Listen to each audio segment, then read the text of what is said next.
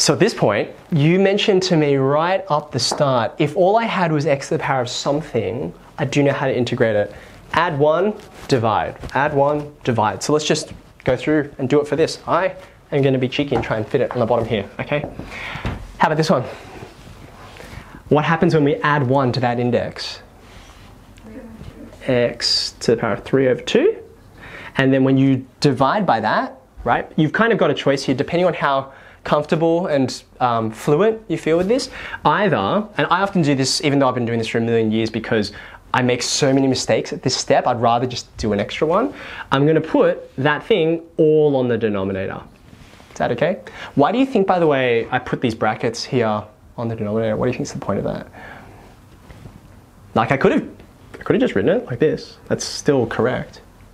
So you know it's the denominator? Yeah, very good. When I've got fractions on fractions, you're just asking to get confused, particularly when you've got so many other things happening in your brain. So that's why I do that. This one here, it's just a constant. So what happens to that when I integrate? Just add x. Yeah, that's right. I think that I hear what you're saying. I would probably say I would multiply by x, because really I'm not saying plus x, I'm really saying times x. Yeah, but you knew what you meant. Last one in here. So I've got b squared hanging out the front. Let's bottle out of the way. What happens when we add 1 to the index? There's the index right there. It'll be a half. And just like we did before, I will divide by that. 1 term, 2 term, 3 terms. Am I done with my integral? Very good. I need my constant of integration. And at this point, the hardest part is done. I just kind of need to tidy it up a little bit, right? So for starters, fractions on fractions, gross. When you divide by a fraction, that's the same as multiplying by the reciprocal. So instead of 3 over 2 on the denominator, I'm going to write 2 over 3. Is that okay? Now, you probably could just leave that, x to the power of 3 on 2. But I will tell you in a minute what you would do if you, well, we can work through what would you do if you didn't want to. That next term, 2bx, nothing to do there. Can you help me out with this last one? What happens with that half down the bottom? 2b squared. Yeah, very good. 2b squared, and then that x to the half is still there, plus the constant you told me about, okay?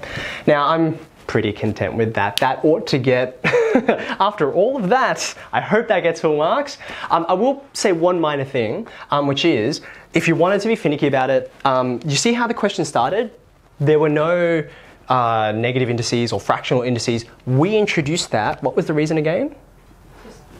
It's easier for us to do this stuff in indices, right? But often what we try and do is provide back an answer in the form it was given to us. So just for the sake of illustration, if we wanted to, what would this be without any indices? You would write this as, x to the 3 on 2. Have a think. How would you write that? What's the simplest way you could write it? Wouldn't it be root x and then x? Yeah, very good. Because really, this x to the power of 3 on 2 is the same as x to the 1 and x to the half. Can you see that's a 3 on 2 right there? So the thing you just told me was x root x. X, there's root x, plus 2bx, plus, you kind of just did this, didn't you? That one's just going to be square root of x plus my constant. But really you can see by this point, and just if you were to imagine, if you were marking this, if you were the teacher and you got these answers, right, and you were marking them, can you see the point of this question is not really going, it's not me, I'm not trying to say, can you go from this line to this line? I'm really trying to see if you can do all this stuff. So that's why by this line I'm pretty happy. But I just thought I'd mention that because a lot of students ask me like, which one am I supposed to do? I'm like, they're the same. It's not the main focus of the question. Is that okay?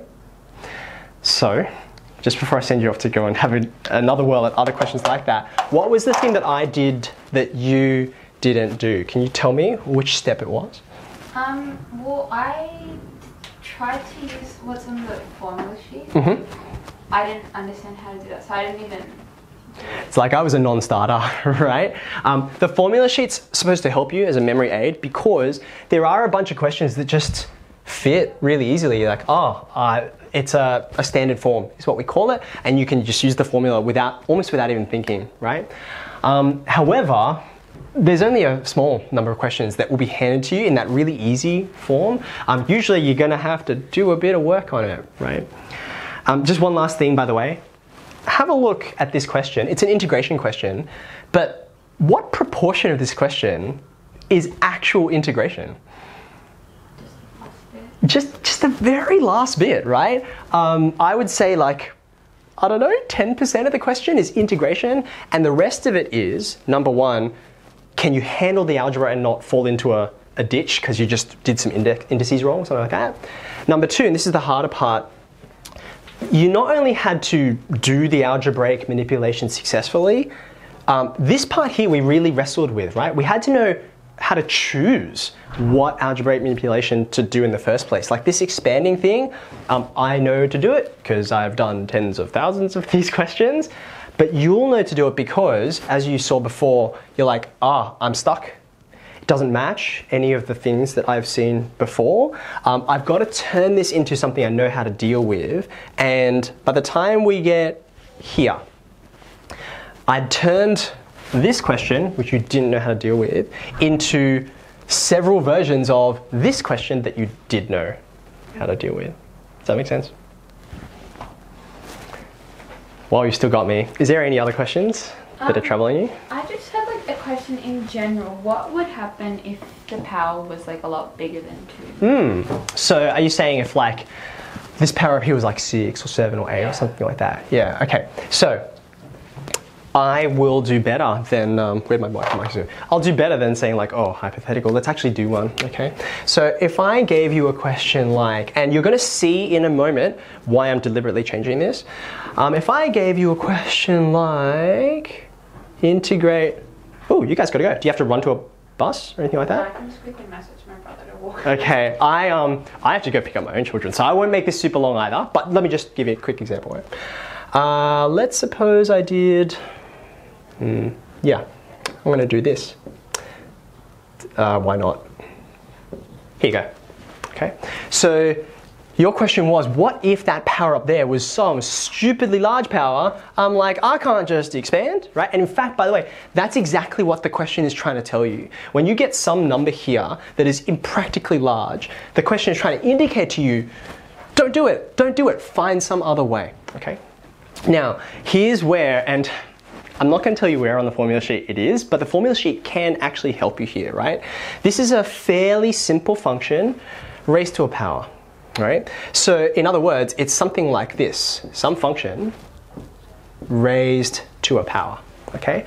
Now what I want here is to, if I were doing this, remember I drew the connection between integration and differentiation. Like 90% of the stuff we know how to do with integration comes from what you already know about differentiation, but just doing it in reverse, okay? So let's just suppose we've got a question like this. You know the power is going to go up when you integrate. So I am just going to guess the answer is going to be something like this, right? Like the power went up, okay? So I can test, like I can say, is this in the right ballpark? If I differentiate this, right? Differentiate that. Tell me what I get. What happens? Can we differentiate this? Do you remember the chain rule? What do I do? So you bring 11 down. Okay, 11 comes out the front. And you differentiate the inside. So that's Yep, so I'll write that there, and then? And then you write that with power to 10. Come on, lights, you can do it. Okay. Are you content with that? 33? Yeah, sure, I can just simplify.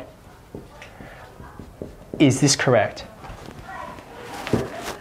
You're like, we did it, I think so.